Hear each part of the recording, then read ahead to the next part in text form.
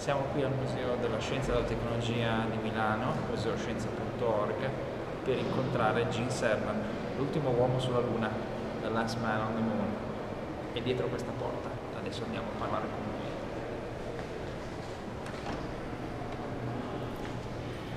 lui. You have described many aspects of your journey to the moon. As I was reading your biography, Last Man on the Moon, one item stood out. At a certain point, you write something in the lunar soil. Could you tell us that story?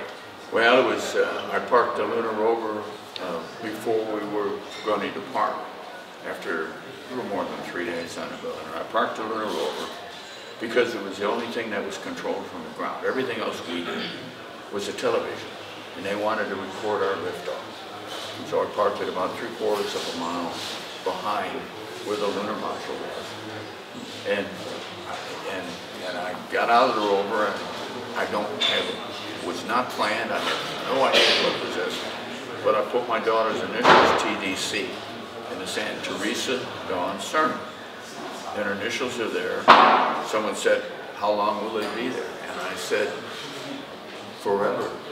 However long forever is. There's no rain, there's no wind, there's nothing that's going to, except cosmic radiation, that's going to blow those initials away. How long will the flag be there?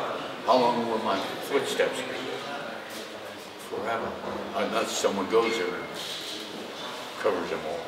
So do you consider yourself the first writer on the moon? I never thought about it that way. You know,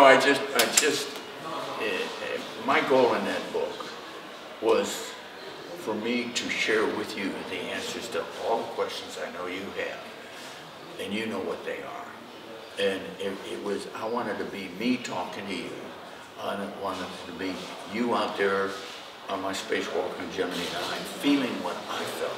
I wanted to be you on the moon, looking back at the Earth, so you could answer the question, how does it feel? What did you think? Did you believe in God? Did you feel we're closer?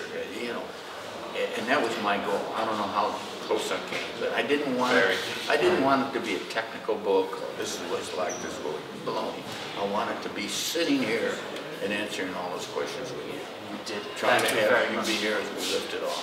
Wonderful. And thank you. Mission accomplished. And they're making a documentary. Yes. So Last Man on the Moon. That's it. I'm hoping it comes out in the spring. It will be. I'm in touch with It's gotten some good reviews so far. Yes. Can I ask you to? I can't.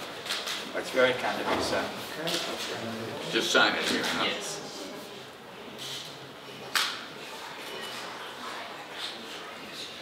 October 2014. You know, I